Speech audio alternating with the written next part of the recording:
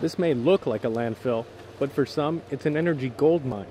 New technology about to debut in the United States now has the power to take the waste plastic piled up here and transform it into oil.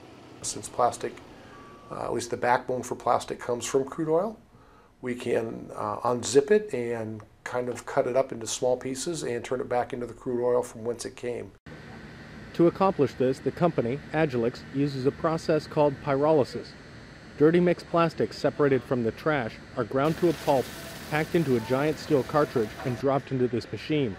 There, it is cooked into a gas at 800 degrees Fahrenheit, cooled and condensed into synthetic crude oil. For every 1 unit of energy put into the process, they get 5 units out. The small amount of toxic gas made from the process is treated by an environmental control device and burned off. The potential for the process is enormous. Less than 15% of the plastic generated in the United States is reused, leaving some 29 million tons to be buried in landfills each year. Because the recycling facilities currently don't have a way to separate those materials out into their different types of plastic. So that's why it comes to a landfill, because there's really it's not economical to separate it out, or the markets are marginal. One machine like this can turn 10 tons of plastic into 60 barrels of oil every day. Enough of them could put a dent in America's dependency on foreign oil.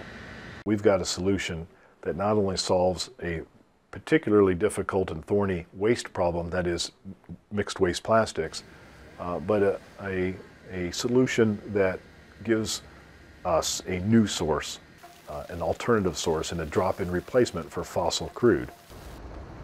This new oil doesn't come cheap, but Ullum says, so long as the price of oil stays above $80 a barrel, it can compete. Since its invention, some 2 to 2.5 trillion pounds of plastic are estimated to have been buried in the United States, meaning today's trash dumps could be tomorrow's coal mines.